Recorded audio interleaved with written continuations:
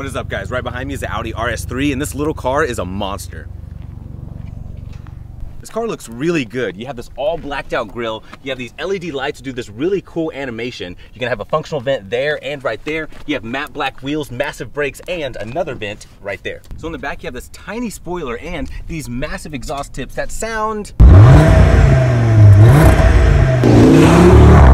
Inside, you're gonna have a moonroof, these RS branded quilted bucket seats, carbon fiber, a touchscreen with Apple CarPlay and Android Auto, heated seats, wireless charging pad, this tiny little shifter. You have paddle shifters, a head-up display, and this really cool digital display.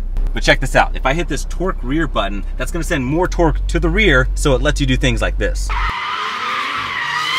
Under the hood is a 2.5 liter turbo 5-cylinder. This makes 401 horsepower, and the launch control on this thing hits.